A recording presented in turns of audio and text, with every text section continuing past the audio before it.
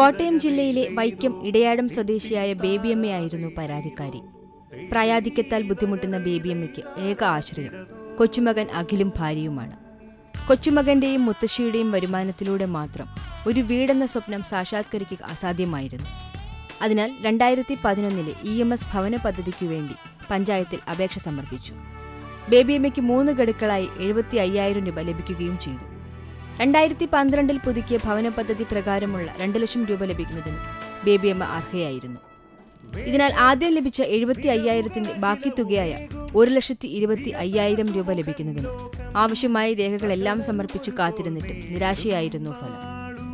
അങ്ങനെയാണ് ബേബിയമ്മ സുതാര്യ കേരളത്തിൽ പരാതി നൽകിയത്.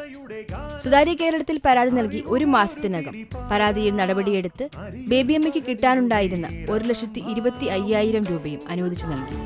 തന്റെ കാത്തിരിപ്പിനും പ്രശ്നങ്ങൾക്കും സുതാര്യ കേരളത്തിലൂടെ പരിഹാരമായതിന്റെ സന്തോഷത്തിലാണ് ഇന്ന് ബേബിയമ്മ.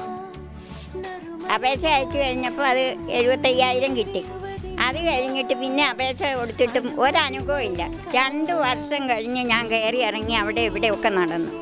അത് കഴിഞ്ഞപ്പോൾ പിന്നെ സുതാര്യ കേരളത്തിൽ മുഖ്യമന്ത്രിയുടെ ഇതിലൊരു അറിവ് കിട്ടി. പേപ്പറെ കണ്ട എൻ്റെ മകൻ അത് എന്നെ കൊണ്ട് എഴുതിച്ച് അയച്ചു. മുഖ്യമന്ത്രിയുടെ ഇതിലാണ് എനിക്കത് സഹായം കിട്ടിയത്. മുഖ്യമന്ത്രിയോട് അങ്ങേയറ്റം നന്ദി.